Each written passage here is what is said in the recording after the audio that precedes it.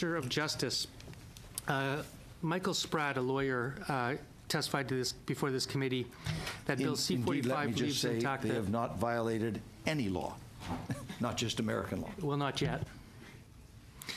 Leaves intact the criminalization of cannabis in many circumstances that will harm vulnerable Canadians. I want to quote from his testimony. An adult who possesses 30 grams of marijuana in public is a criminal. A youth who possesses more than 5 grams of marijuana is a criminal. An 18-year-old who passes a joint to their 17-year-old friend is a criminal. An adult who grows 5 marijuana plants is a criminal. An adult who lets his 1-meter-tall marijuana plant grow an extra centimeter is a criminal. This continued criminalization is inconsistent with a rational and evidence-based criminal justice policy and will only serve to reduce some of the positive impacts of this bill. The asymmetrical criminalization of marijuana will only serve to perpetuate the disproportionate enforcement of laws on the young, the marginalized, and racialized members of our society. Minister, you know that Indigenous, racialized, and marginalized people are disproportionately represented in the criminal justice system and are disproportionately harmed by a criminal approach to drug laws. By maintaining a criminalized approach to cannabis, C-45 will perpetuate this discriminatory impact. Why have you done so? Well, first of all, I mean, we are proceeding on a comprehensive review of the criminal justice system, targeting specifically to reduce the overrepresentation of Indigenous and marginalized individuals in the criminal justice system.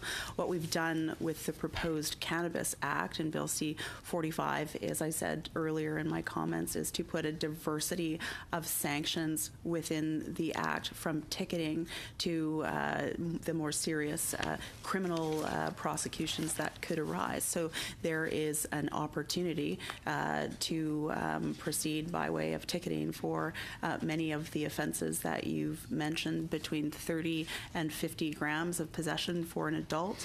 For youth, there's the opportunity, well, you go through the Criminal Justice Act, but there's also the opportunity to proceed in other manners that law enforcement officers. The question, Minister, though, with respect is, do you not agree that this act will continue to have a disproportionate effect on racialized and Indigenous people? The purpose of this act, as you've quite rightly pointed out, is in Section 7, and the purpose is to ensure that we legalize, strictly regulate, to keep cannabis out of the hands of young people and the proceeds out of the hands of criminals.